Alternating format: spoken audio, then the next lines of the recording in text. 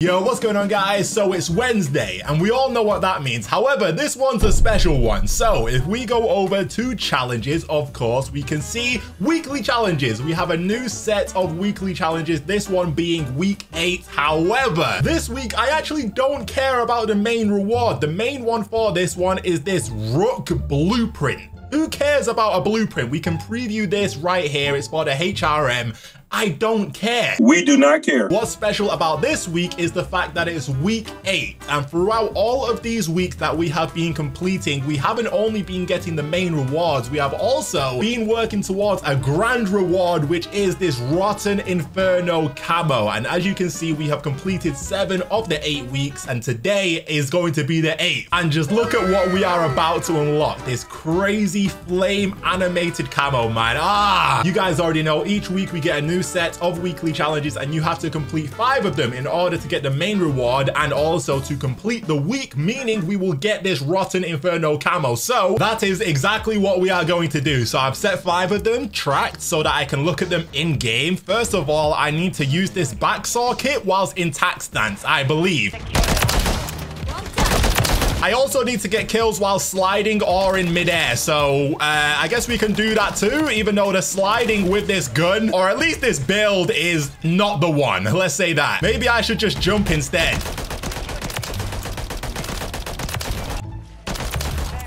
I'm literally just hopping right next. Oh, there we go. We got that one out of the way too. Now we also need to get double kills with the melee weapon. So on shipment, that should be pretty easy. Stay still, miss your shot, thank you. Oh, he's got riot shield. Yo, don't ruin this. Do not ruin this. Yo, this guy ruined my double kill. Actually, I think that might have counted as one. Oh, we got an advanced UAV. What? This is gonna make this so much easier. I may have counted as one, so now, come on, come here. There we go. Is that another one done? There we go. 3 operator melee kills done. So now we need to get double kills with the Jack Maglyph equipped. And honestly, on shipment, again, this should be insanely easy. What? I feel like this week's challenges are a little bit easier than some of the others that we've had recently. Bro, I will gladly do this. Oh, that's already it done? Now we need to get long shot kills with a recommended weapon. So I think what I'm gonna do is put on a shotgun and also put on the slug rounds, which, yeah, we can take that off. And then also put on the red dot sight, which is what we need to put on the glassless optic, just because long shots with a shotgun are much easier to get. And also, we're on shipment, so we can't really get extremely long range kills, but with a shotgun, it counts a lot closer than it would with an assault rifle. That was a long shot, for example, which would not have been the case with an assault rifle. And of course, the slug rounds just to make it a one-shot kill, even at those ranges. Oh, come on. We need one more. That was it. I think that was it. Rotten Inferno unlocked. I saw that on the right. Look at that. Week 8 challenge complete, which means we have them all done. Mastery reward, complete all 8. Oh, see? Wait. So it's a mastery camo. I don't want to hear any complaints.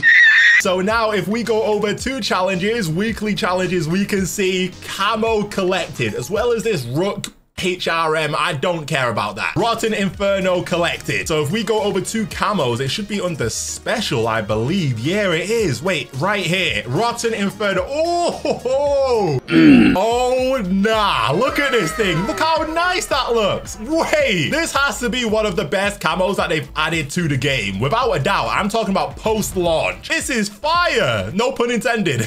We've even got it on a knife as well. So when he stops swinging it about, can we look at it, please? There we go. Look at that. That's nice. Genuinely, I'm actually happy with this because they've added a bunch of mid, let's be honest, a bunch of very mid camos to the point where I just didn't have my hopes high. I don't know if you guys remember how the last week 8, was it week 8 camo last time? I don't know. But just for completing all of the weeks last season, it was the most terrible camo that I have ever seen, ever. Genuinely, it was so bad. So much so to the point where people were like, why would they even, it doesn't even make any sense, but they did it, and I think they learned from what they did. And the reason why I think that is because after that week 8 camo came out last season, when the new season was starting, they ended up hyping up this camo right here at the very start of the season because people were so upset at the main reward being that terrible. It wasn't even animated too. So then we're like, okay, yeah, we made a mistake. Let's start teasing this camo so they actually work towards the weekly challenges. So they realized the mistake they made and made sure that it did not happen again.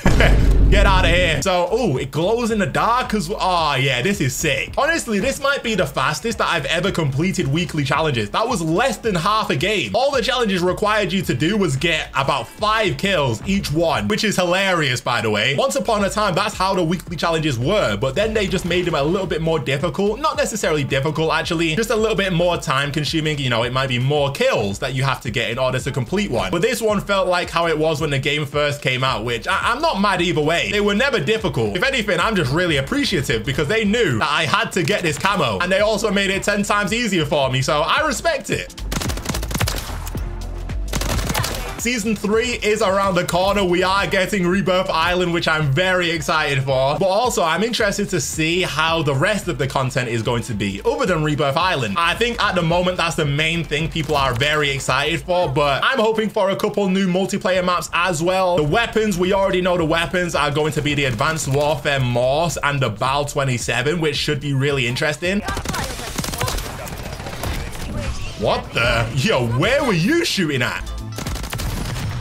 Come on, man. Damn. I did play a lot of Advanced Warfare, so I know how the Morse was in that game, but in this game, I'm kind of hoping it works as a little bit of a faster sniper. Maybe like the Quick Bolt from Advanced Warfare, which was a variant of the Morse. The reason why I say that is because, of course, we are getting Rebirth Island, which I'm definitely going to be playing a lot of, and I feel like the only thing that is missing from this game at the moment in regards to Warzone is a fast-firing one-shot kill weapon. Sniper, of course, and when I think about that, I think of course, the Kar 98K. That weapon right there is just mine. And at the moment, we haven't really got a weapon like that. So I don't know what snipers will do on Rebirth Island if they want to snipe. So maybe the Morse will be that sniper. Who knows? It's funny because in the trailer, there was a massive hole in the middle of prison that people were really worried about. Also, the lighthouse got knocked down and you can use that lighthouse to run up and get on top of prison. There were a bunch of dynamic events that happened in the trailer that had people a little worried because we all love Rebirth and we don't want them to ruin Rebirth and make it too much different from what it originally was. I wasn't actually too mad at the changes that they showed in the trailer. However, a lot of people were upset, but they did clear it up by saying,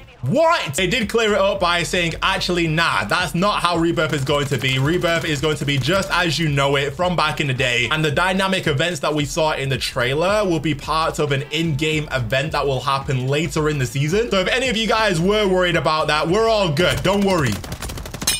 Oh, okay. The timeline was in a frenzy about that. It was hilarious. I think they know to not mess with something that a lot of people love like that. Fortune's Keep, yeah, they had a little bit of wiggle room to mess with it a little bit, put a massive earthquake in the middle. I don't think Fortune's Keep has the die-hard fans that Rebirth Island has, so... Oh, really? Really? If they would have messed with that map, it would have been a little bit tough. What's also great is the fact that you can put this camo on the Modern Warfare 2 weapons as well. So I've got it on the intervention right here. Talking about the Modern Warfare 2 weapons, I do have a question. Although the Modern Warfare 2 weapons are in this game, do any of you guys use them? I literally don't use any of the Modern Warfare 2 weapons unless I'm trying to see if the camos work on them. They feel a little bit weird in this game, or is that just me? There's no way you could catch me running around with the Vaznev in this. Okay. Oh. I don't know how I got that kill. Again, though, this has me curious as to what the week 8 camo is going to be for season 3, right? Because they've only improved since the first one. So is the next one going to be better than this one? Who knows? Challenge me again. Oh, never mind. Throw that up there just in case. Oh, cruise missiles got me. I got you, homie. Also, with Rebirth Island coming back, I don't think I really have much use for Warzone Mobile anymore because, of course, the only reason I was really playing that was to play Rebirth Island and, of course, Verdansk. Rebirth Island is coming back next week, so that's one thing. And then Verdansk, yeah, don't get me wrong, it's fire. I love Verdansk, but if I've got Rebirth Island, I can wait for Verdansk, and that's supposed to be coming at the end of the year. So Warzone Mobile, for me personally, out of nowhere, just got a lot less significant. I'm sure Warzone Mobile will be cool if you want to play whilst you're on vacation or... Oh, wait, hold up. Get me around this corner. Come on, reload, man. I hate how long the reload takes. Oh, no. Where are you?